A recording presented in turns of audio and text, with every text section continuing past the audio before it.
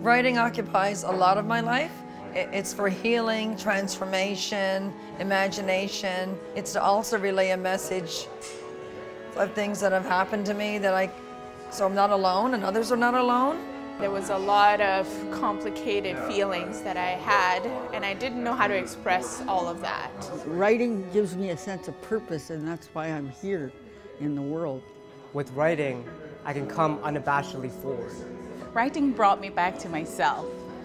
We come under the birthing canal, and once we're fed, warm, and watered, we want to express ourselves.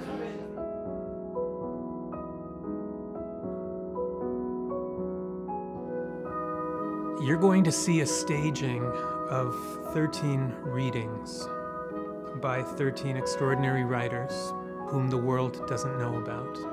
The readings will be underscored with music by Jonathan Goldsmith. It will be staged and directed by Daniel McIver, and it will also be accompanied by projection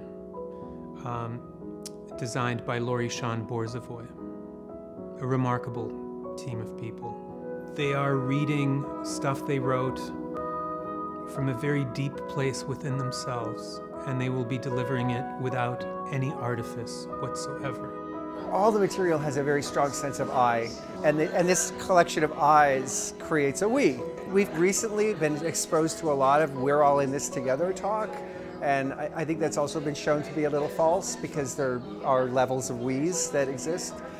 This show hopes to look at I's, look at how I's become we's, look at maybe a lie of we, and then land in a place where there is a we generated from our time together in this space. This performance involves a lot of risk because none of these writers have ever been on a stage or read in public.